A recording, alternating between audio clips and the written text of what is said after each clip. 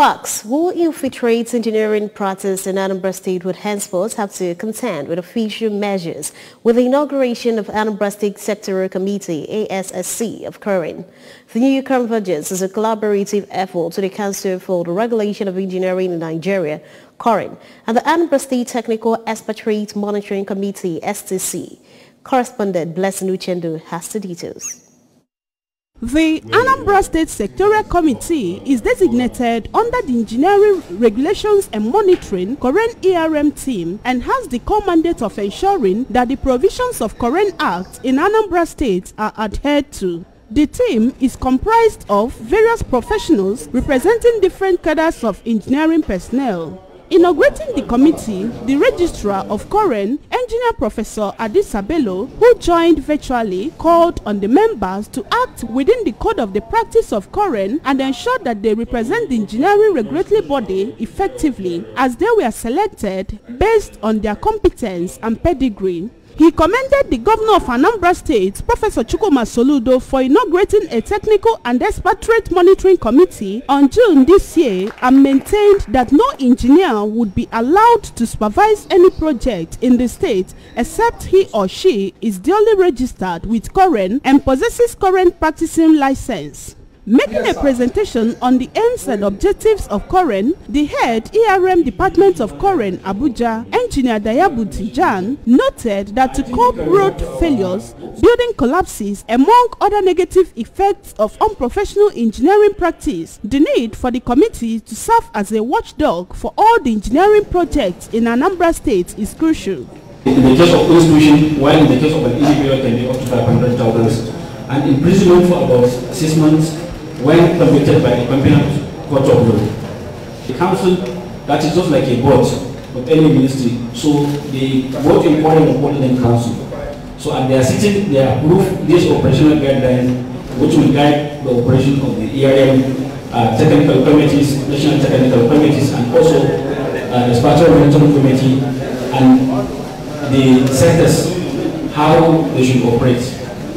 Speaking further, the Anambra State Chairman of COREN, Engineer Victor Meju, who congratulated the committee members, noted that in view of the agenda of the Soludo-led administration, every sector must be factored into the developmental framework for sustainable growth and development, and charged them to live up to expectations, reminded them of their core responsibilities to the profession.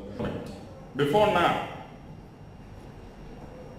COREN is addressed as Council for Registered Engineers in Nigeria. But with the amendment of Decree number 3 of 2018, that department was carved into the Act and domiciled in the Council and gave power to the Council to effectively carry out the function of ERM. So ERM is sanctioned by law. The registrar has the administrative power to effectively implement the law that pertains to ERM. The job is that all engineering infrastructures going on in the state must be adequately monitored, supervised, regulated in compliance with the Act by this group. On his part, the chairman, Inauguration Planning Committee, Engineer Cyril Aneto, described the setting up of the committee as a welcome development and expressed hope that its activities would help to improve the public trust on the profession. Speaking on behalf of the newly inaugurated members, the Chief Inspector COREN ERM Anambra State, Engineer Frank Ofor, thanked the industry for finding all the members worthy to drive the initiative and promised to ensure that engineering practice in Anambra State is in line with global practice. And I'm very happy that engineering is taking its place of pride in Nigeria, because in this digital era, everything has to revolutionize. Engineering used to be a commercial affair, and that is why at the end of the day, the effect and the implication was started on all faces, and you see the consequences started to come out.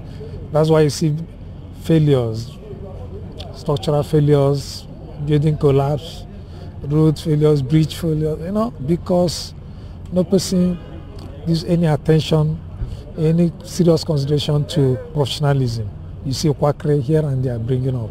Okay. Yes, but now I think the nation has woken up, and that is why you can see this thing that's happening here is happening in every state. Now the engineers, the engineering regulation and monitoring team has to be established, and people must have to take charge and take responsibility, and that is why I'm very happy. In attendance at the inauguration were Head of Registration Unit ERM Abuja, Engineer Lukman Sani, Engineer Esther Adejuwon, and the traditional ruler of Umueri, Ibe Bennett Mecca, among others. In Oka, Blessing Uchendo, ABS News.